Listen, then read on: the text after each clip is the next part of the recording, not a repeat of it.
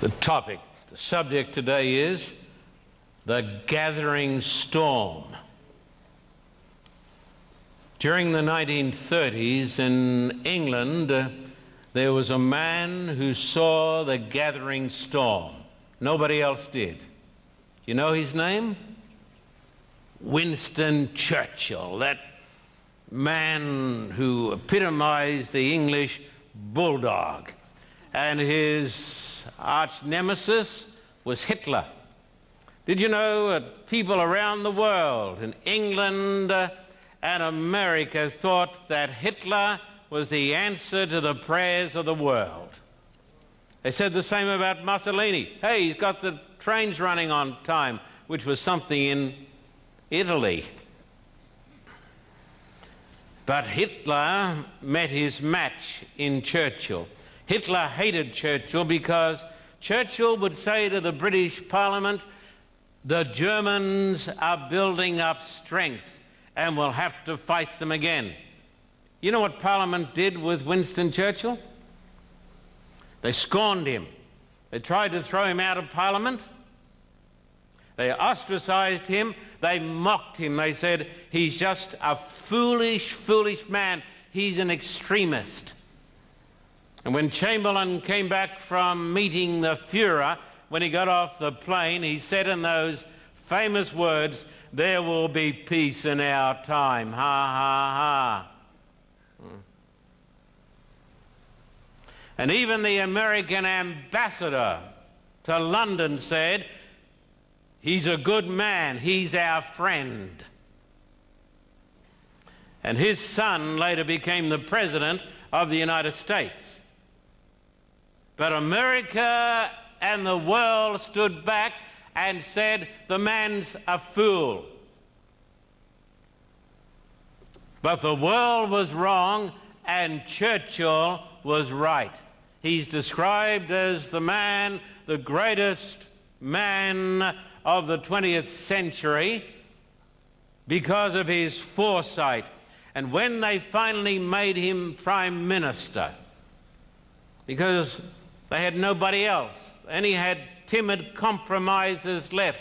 When they made him Prime Minister, his cabinet said, let's make peace. Because we can't fight the Nazis, they've swept over Europe, we'll have to make an accommodation. And Churchill said, never, never, never. And of course, some of you will remember the speech where he said, we will fight on the beaches and on the landing fields. We will fight in the streets. We will never surrender. He saw with the eye of tremendous insight the gathering storm. He saw it. My topic today is the gathering storm. We are about to enter a tremendous storm, and the world is not ready. We're going to go through great waves. We're going to experience fierce winds, blazing lightning, and roaring thunder. Are we ready? I want you to come over now to Matthew 16, verses 1 to 3, which is really the theme. Matthew 16, verses 1 down to 3. The Pharisees and the Sadducees, you know who those folks were? They were the religious leaders, the leaders of the people of God. The Pharisees and Sadducees came to Jesus and tested him by asking him to show them a sign from heaven. He replied, when evening comes, you say, it'll be fair weather, for the sky is red, and in the morning, today, it'll be stormy, for the sky is red and overcast. You know how to interpret the appearance of the sky, but you cannot interpret the signs of the times. The religious leaders were blind. Just like most of the British parliamentarians and the senators and the congressmen in the two great democracies, Britain and America. Most of them were blind. The religious leaders had a responsibility to lead the people. But Jesus said, let them alone. They're blind leaders of the blind, and if you follow them, you'll both fall into the pit. When I was a boy of 16 in North Queensland, driving a bulldozer to earn my way through Avondale College, and it was the best thing that ever happened to me that I was born into what would be called today a poor home, where my parents could not pay my fees and there were no scholarships. And I was not expecting the government to give me a discount. What a different world. But about 3 o'clock every afternoon, as I sat on the seat of this great bulldozer — I love bulldozers because you can move stuff. I seem to think we need a spiritual bulldozer in the church. I would look out towards the horizon and you would see what appeared to be like a fluorescent tube. You know how it goes? Crackling back and forth. And then I would hear the soft mutters of the coming storm. And then there would be a tremendous storm, a tropical storm. It doesn't rain really here. When it rains in Southern California, you know, you get a quarter of an inch, and it's an event. The Super Doppler radar, we've got it tracked. But they had tremendous storms, and the storms would come and the lightning would flash and the trees would break in two with the ferocity of the lightning. And after the storm, it was cool and quiet, peaceful. After the storm, if you survive it, there'll be peace in the valley. Now today, I'm going to give you two signs. And I give it to the world church, and I give it to my friends in Australia, and I give it to my friends in North America and around the world, including Great Britain, land of hope and glory. Two great signs. The first one is the unholy fire. Come over here to Revelation 13, 11 to 13, and please turn to the texts. This is a Bible reading church. Bring your Bibles to church. Revelation 13, verses 11 to 13. Revelation 13, 11 to 13. Then I saw another beast coming up out of the earth. He had two horns like a lamb, that represents the gospel. But he spoke like a dragon. He looks like the kingdom of God, but he's the kingdom of the devil. He exercised all the authority of the first beast on his behalf, and made the earth and its inhabitants worship the first beast, whose fatal wound had been healed. And he performed great and miraculous signs, even causing fire to come down from heaven to earth in full view of men. Because of these signs, he deceived the world into getting the mark of the beast. This lamb-like beast is a great power that arises in the last days, and that has the backing of apostate Christianity. It's a latter-day power, but it is supremely a religious power. This bringing down fire from heaven to earth in the sight of men is an allusion. It's an allusion to Elijah the prophet. When Elijah the prophet confronted the priests of Baal, the man of God was used by God in a marvelous way, and God poured out fire. Antichrist is going to counterfeit the fire. Come over here to Malachi chapter 4, and the world is going to accept it because they don't read their Bibles. Malachi 4, verse 5, see, I will send you the prophet Elijah before the great and dreadful day of the Lord comes. Now listen very carefully. If you've heard me preach, you should understand what this means, the return of the prophet Elijah. Elijah comes back not as a person, but as a great message from God. The return of the prophet Elijah is the return of the spirit and the power and the message of Elijah. Don't have time to prove it to you, but that's true. Now, God is going to have his Elijah message, but it's going to be counterfeited, and it's going to be counterfeited with unholy fire. Elijah, you will remember, lived in a time of national apostasy in God's church called Israel. Come to 1 Kings chapter 18, 16 to 21. Turn to every text. 1 Kings chapter 18, verse 16 to 21, please. So Obadiah went to meet Ahab and told him, and Ahab went to meet Elijah.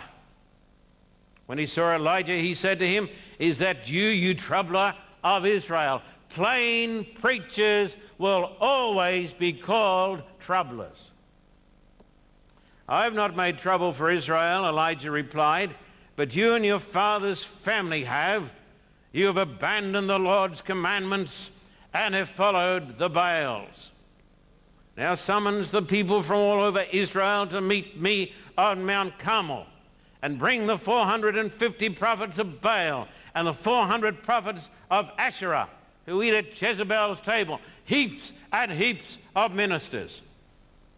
So Ahab sent word throughout all Israel and assembled the prophets on Mount Carmel. Elijah went before the people and said, how long will you waver between two opinions? If the Lord is God, follow him. But if Baal is God, follow him. I want you to know there was no lack of religion. They had it laid on with ministers and priests and religious ceremonies, but it was not the religion of God. They had forsaken the commandments of God. And the Bible tells us that Elijah comes in the last days to call an apostate church and world back to God and back to the commandments of God. And God poured out his fire upon Elijah, as he will do again in these last days. Satan will counterfeit the work. For every truth that God has, Satan has a counterfeit. Instead of the Bible, tradition. Instead of righteousness by faith, righteousness by works. Instead of the Sabbath, the first day Sunday. Instead of baptism, sprinkling. Instead of a high priest in heaven, a high priest in Rome. Instead of confession to God, confession to a priest. So he is the great counterfeiter. Come over here with me to Acts chapter 2, verses 1 down to 3. Acts chapter 2 in the Bible, verses 1 down to 3. When the day of Pentecost came, they were all together in one place. Suddenly a sound like the blowing of a violent wind came from heaven and filled the whole house where they were sitting. They saw what seemed to be tongues of fire that separated and came to rest on each of them. Fire came down. All of them were filled with the Holy Spirit and began to speak in other tongues or languages as the Spirit enabled them. Now, if you read the story of that original Pentecost, there was fire, there was the strong preaching of the Word of God, there was the preaching of the prophecies, and there were tremendous conversions, and 3,000 were baptized in that day. All of this is going to be counterfeited. Miracles, signs, and wonders. Let me come to my favorite high-tech blackboards. The Bible talks about miracles, and he does them. Miracles, signs, tremendous signs, and wonders. And the fire comes down from heaven, and that is the fire of the Holy Spirit. And Satan is going to counterfeit it. Come over here to 2 Thessalonians. And if you don't know your Bible, my friend, you're going to be deceived. I'm telling you today. Come over here to 2 Thessalonians chapter 2, verses 9 and onwards. 2 Thessalonians 2 and verses 9 and onwards. The coming of the lawless one will be in accordance with the work of Satan, displayed in all kinds of counterfeit miracles, signs, and wonders. And people are going to raise their hands and say, hallelujah. And in every sort of evil that deceives those who are perishing. They perish because they refuse to love the truth and so be saved. For this reason, God sends them a powerful delusion so that they will believe the lie. I was reading recently about a great religious meeting. And I'm preaching today from my heart because I believe that some of you sitting here in this congregation are going to be deceived unless you change your ways. I believe this. I have this conviction. And I know somebody said to me, but of course, when you preach, nobody thinks you're talking to them. I'm talking to you. I'm talking to you. And I'm talking to you. Reading about this religious meeting, all the folks were talking in tongues. And then the preacher up the front said, I feel the power here. They got him a chair. He sat down because the sermon had gone so long. He sat down and he said, I feel the power. It's like electricity, and I can feel it flowing through my limbs and coming out my fingers. Famous American preacher of vast American congregation. And he said, come forward to be touched. If you're a cripple, bring them forward. Bring the sick. And as they came forward, as he touched people, they were knocked down by electricity. And then the vast auditorium was filled with a mighty rushing sound. A huge rushing sound like wind, and the preacher shouted out at the top of his voice as the people were falling down under the power. Would you be there?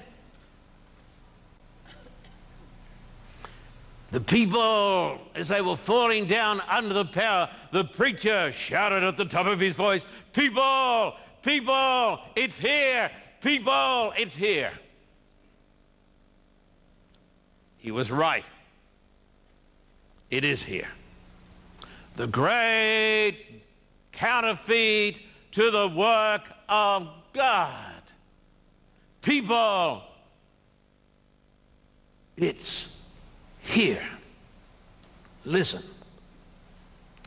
God in the last days is going to have a true awakening. May it come soon. Revelation 18, verses 1 down to 4. Revelation 18, but it's not going to be a superficial thing based upon religious emotionalism. After this, I saw another angel coming down from heaven. He had great authority, and the earth was illuminated by his splendor. This is a mighty outpouring of the Spirit of God. With a mighty voice, he shouted, you know, I've been told over and over again, even by my friends, this is not the age to be doing any shouting.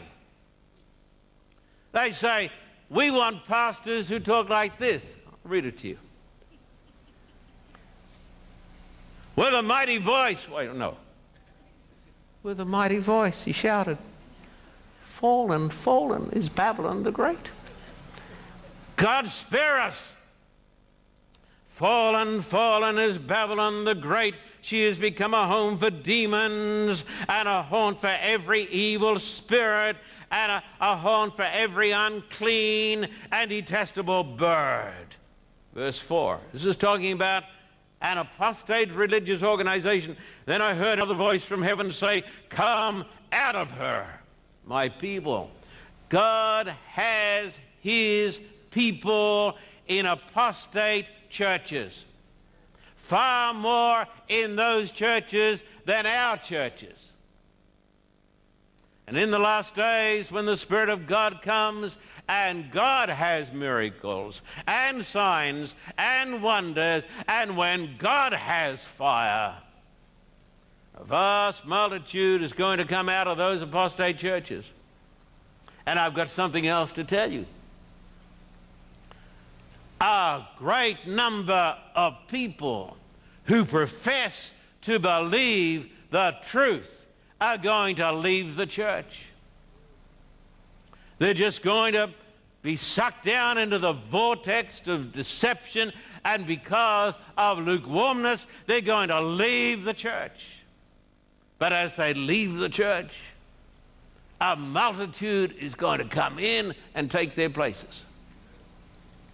So God is going to have a mighty movement in the last days.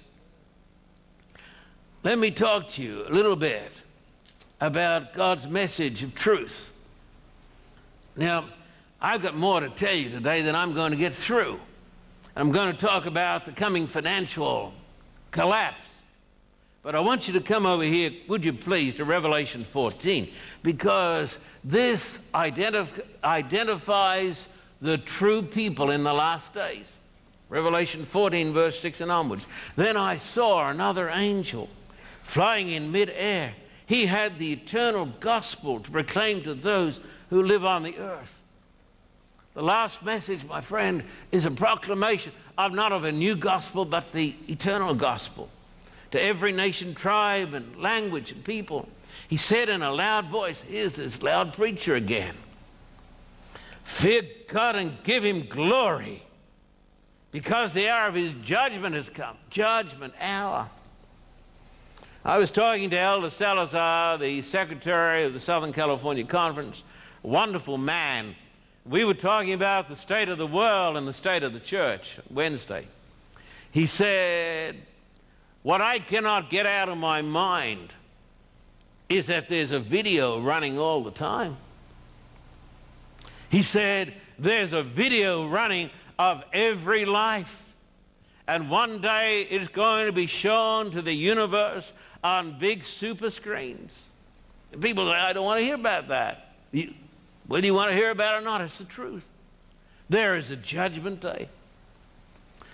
And God's church has been called to preach the judgment hour.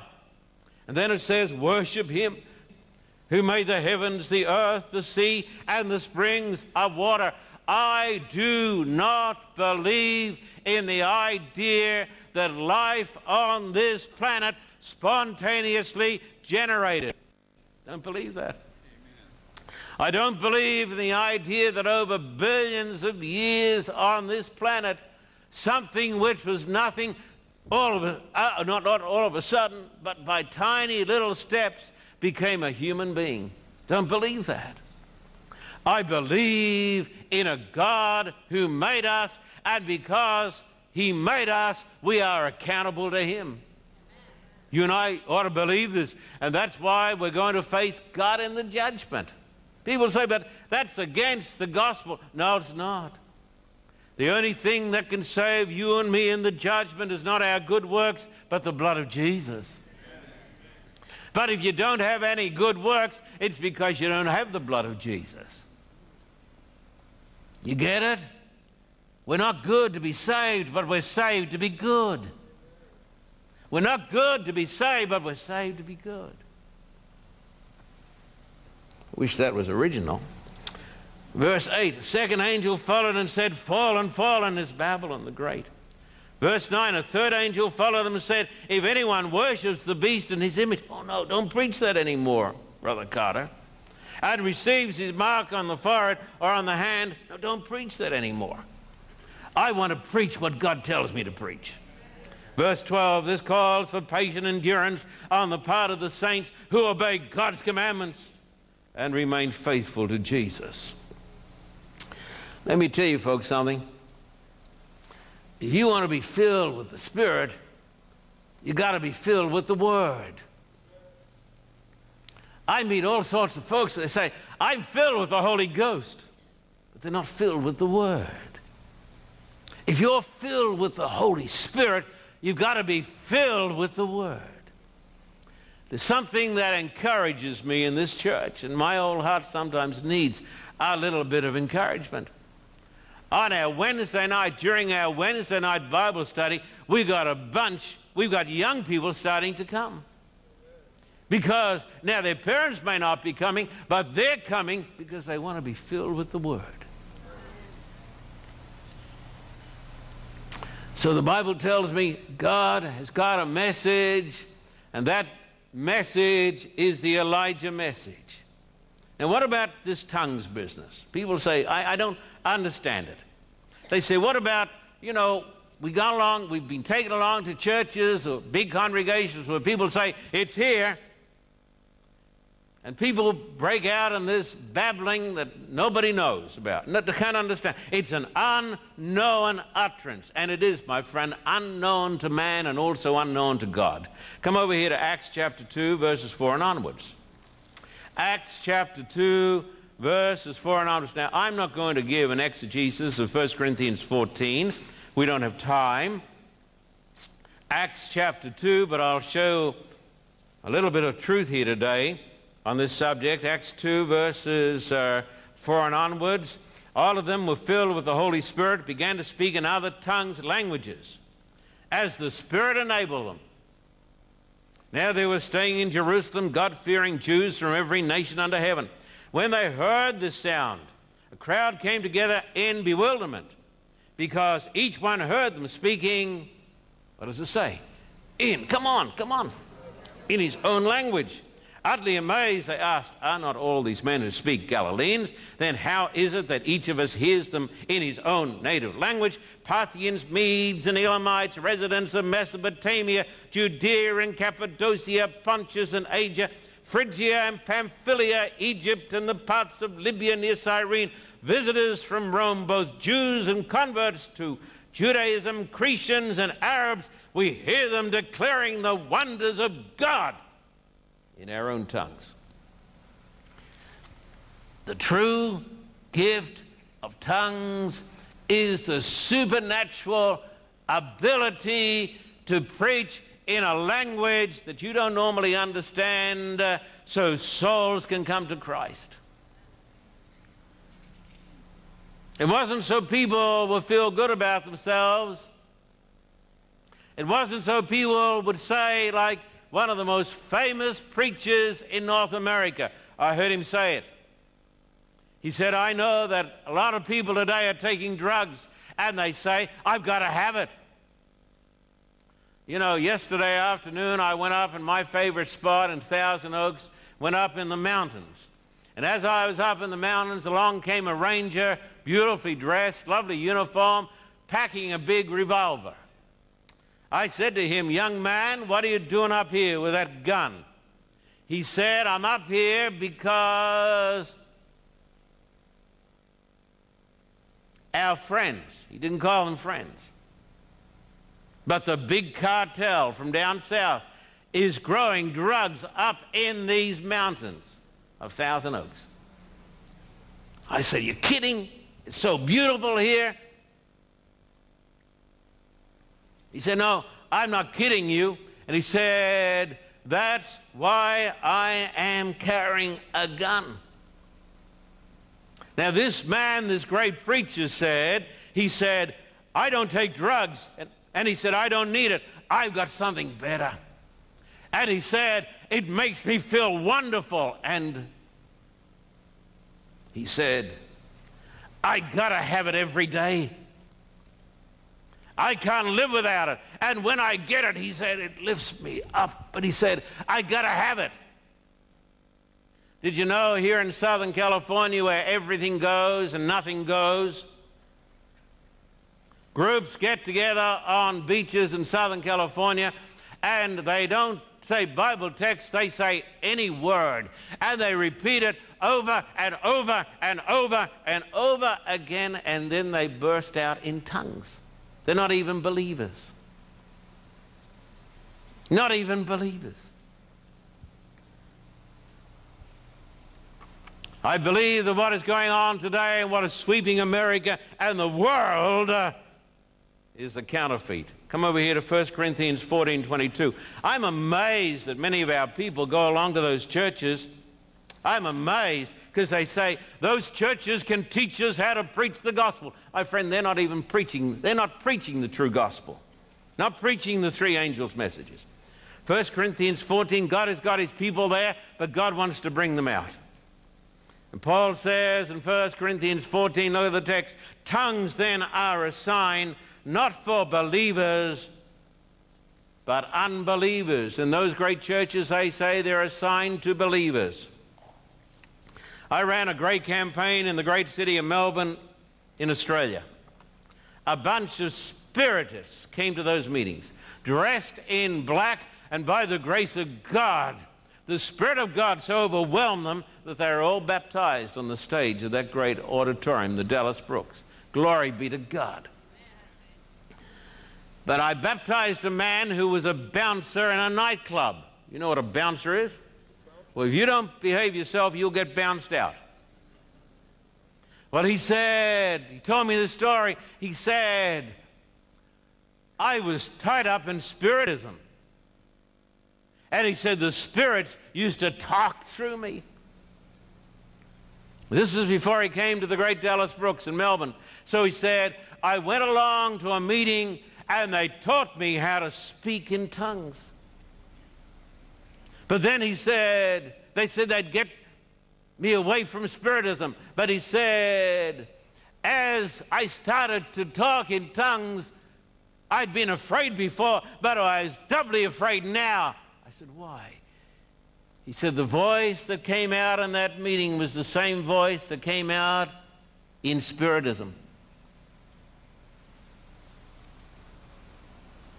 I said, well, it's time for you to ask God to come into your life and take this so-called babbling out of your life. And he was baptized. Glory be to God. God broke the power. Did you know there's going to be a counterfeit second coming? Did you know this?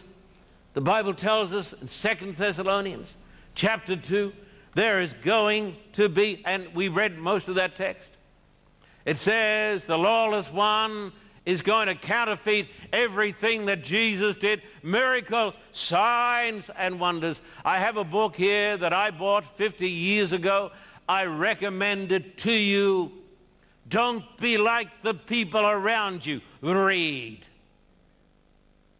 This book, written by a little American lady. The great controversy. As the crowning act in the great drama of deception, Satan himself will personate Christ.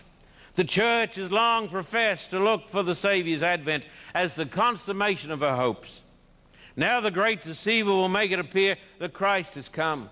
In different parts of the earth, Satan will manifest himself among men as a majestic being of dazzling brightness, resembling the description of glory that is described by John in the Revelation. The most amazing thing mortal eyes have ever seen. The shout of triumph rings out upon the air. Christ has come. Christ has come. The people prostrate themselves in adoration before him while he lifts his hands. His voice is soft and subdued, yet full of melody. Heals the sick, everything else. And maybe you're going to be down on your knees too.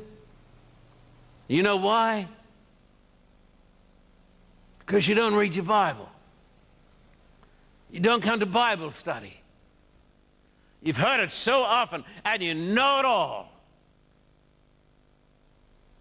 And your heart has got as hard as a rock. So when I preach these things, you say, oh, he's doing all right this morning. What about you? Satan is preparing the world. People don't read as they used to. They put emotions in place of truth, and minds are being destroyed by the lords of Hollywood. Minds are being destroyed by the unbelieving lords of Hollywood who take the name of Jesus in vain every time they have an opportunity. But they won't say it about Muhammad or Buddha. But they blaspheme the name of Jesus over and over and over because they hate him. You're going to support that industry? I wouldn't want to support that industry. Now the coming economic earthquake. Get ready for a shock. Going to put up a little graph here on the blackboard. I want you to see some of these things. America started to get in trouble starting about 1970. She then had a debt of, I think it was 800 million, not a billion. Something terribly has gone wrong because the deficit went along like this for a while, and then in the last few years, not just the last 1 year, the debt has gone up like this, and now it is about 14.5 trillion. You know what a trillion is? It's 1,000 billion. Now, a billion is 1,000 million. And a trillion is 1,000 billion. Now, going to show you some stuff. This is the federal debt. Look up the top on the left-hand side, and you can see it spinning. Have a look at it. At present, 14.143 trillion. 305 million. Look at it. Zooming. Look at it. Look at it changing. Going to leave it there. I want you to think about it. I want you to think about it. It is now out of control. Let me tell you folks something. During the 1960s, the country that was the greatest creditor was the United States of America. Now she is the greatest debtor. Back in the mid-1990s, long time ago now, I preached a sermon on the coming financial collapse. People laughed at me. Ministers criticized me. I received some nasty letters. I did it because of research, because a nation cannot sustain such debt. The United States has the greatest debt in the history of the human race. And Congress has got to get together, and they've got to raise the debt level so the government officials can go to China and Russia and other countries and beg money. And if Congress will not pass it, then the United States government will close down. You say it can't happen. Hey, yes, it can. It happened to the Roman Empire, you know. You know, Britain had an empire far bigger than anything America's got. The sun did not sink on the British Empire. That was the birthplace of the Reformation. But the great British nation did something. She fought too many wars, and she spent too much money that she didn't own. And she is no longer Great Britain. She's the island that is called England. Come over here to Daniel 12, verses 1 to 4. Daniel 12, 1 to 4. At that time, Michael, the great prince who protects your people, will arise. There'll be a time of distress such as not happened from the beginning of nations until now. But at that time, your people, everyone whose name is found written in the book, will be delivered. Multitudes who sleep in the dust of the earth will awake, some to everlasting life, others to shame and everlasting contempt. Those who are wise will shine like the brightness of the heavens, and those who lead many to righteousness like the stars forever and ever. But you, Daniel, close up and seal the words of the scroll until the time of the end. Many will go here and there to increase knowledge. Now, I'm going to tell some of you folks, tell all you folks something. Back in the 1840s, when the Adventist movement was raised up by God, there were a group of American young people who got together to study their Bibles. They were not old fogies with white hair. This is a later shot, when they're getting old. But they were teenagers, basically. Conventional wisdom taught the doctrine of Darwin, the doctrine in the church of inevitable progress, that things would get better and better, and when the world was converted, Christ would come. He'd come to a wonderful world.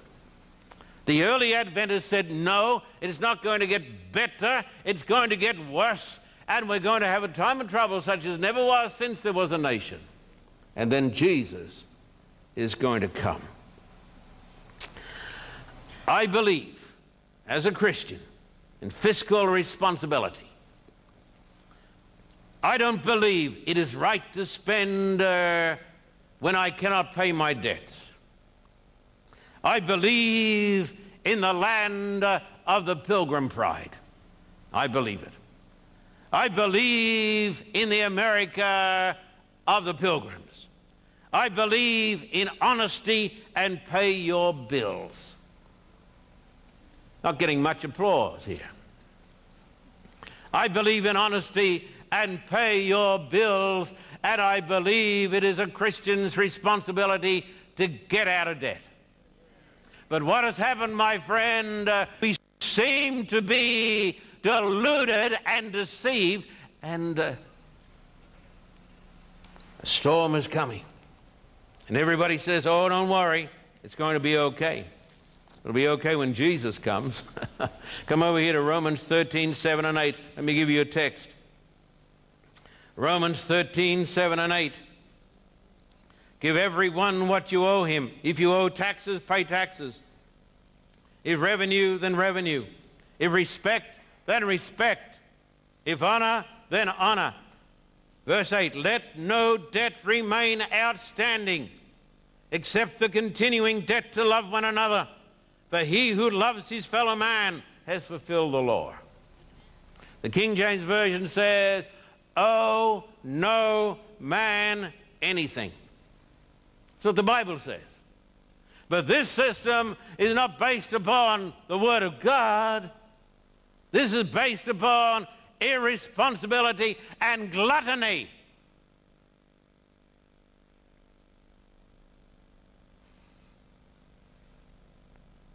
I believe in a return to American old-fashioned values, hard work.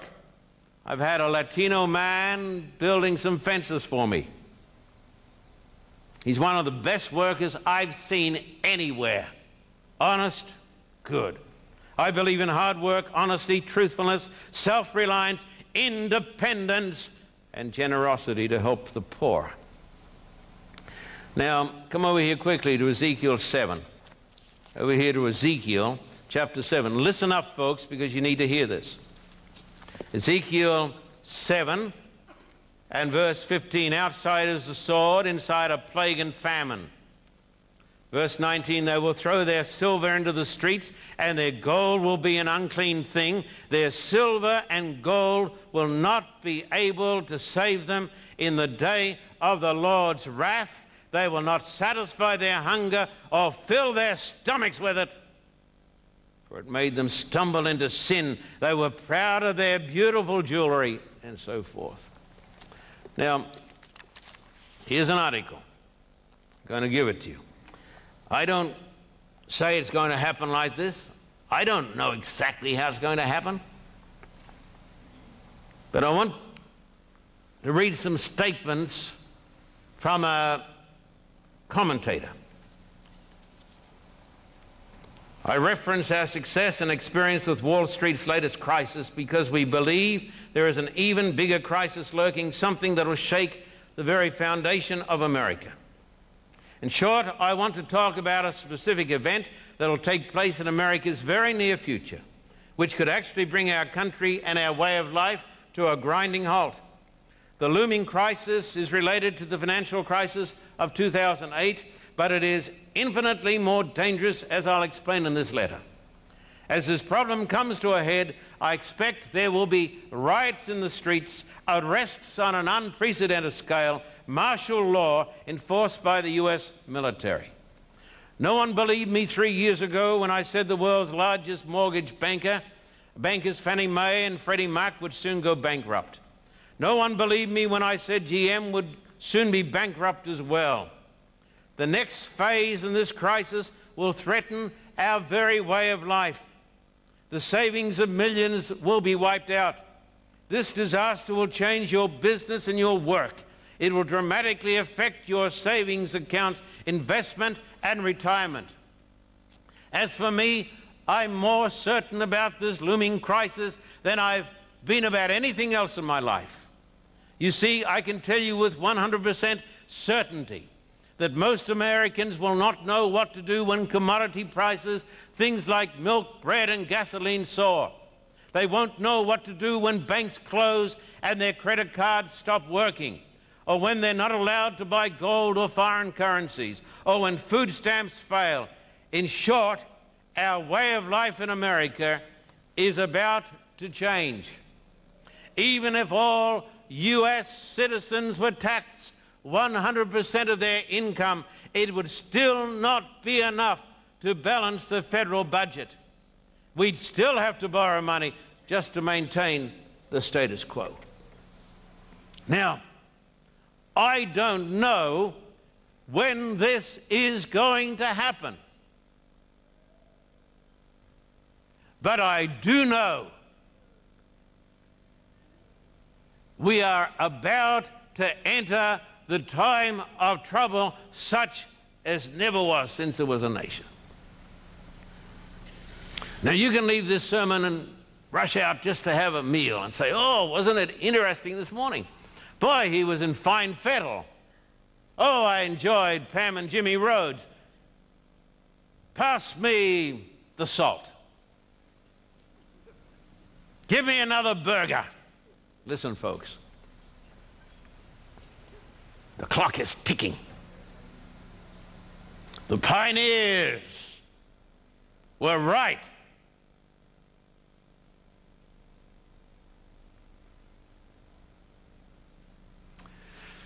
The storm is approaching.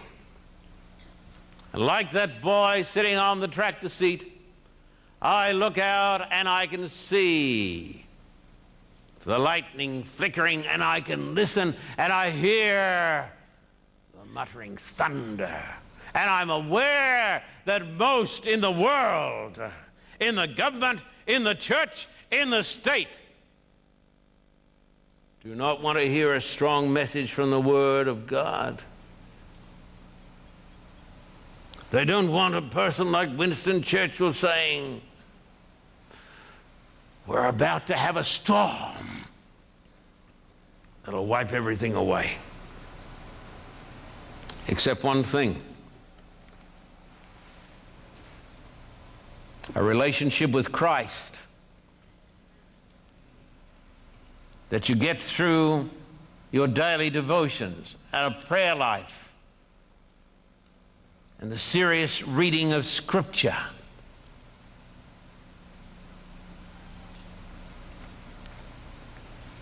Therefore, I say to you today, on the authority of the Word of God, it is later than you think. Now is the time to seek the Lord while we have opportunity. Amen. Let us kneel.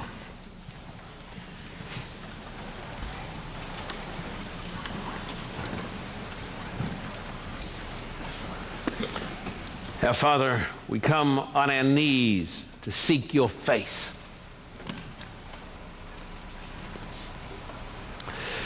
We thank you that in the Holy Scriptures you have given us the signs of the times. And the world is not ready for it. Many in the church are not ready for it. But whether we're ready for it or not, it's going to happen. We pray that you will come into our hearts and help us to change our pattern of living. Help us to change these old habits. Help us to get new habits, whereby we will be unable to sleep at night if we have not read your word during that day. Help us to realize today this is not a Hollywood television show. And the last thing I want as your spokesman today is compliments from people coming to me and saying, that was nice. Because it's not nice. It is the word of the Lord. Help us to know that while the world will soon be filled with despair, God's people will be filled with joy unspeakable and full of glory, because they know that after the storm, there'll be a beautiful peace, because Jesus will come. Bless this congregation today. Thank you for the young people who are here today. Take sin out of our hearts. Wash us in the blood of Christ. Reach down from heaven and change the gears. So bless everybody today. But may this sermon never get out of our minds. May we know that the Lord is coming. We worship you, we bless you, we praise you, we thank you, we give you glory. In Jesus' name, amen.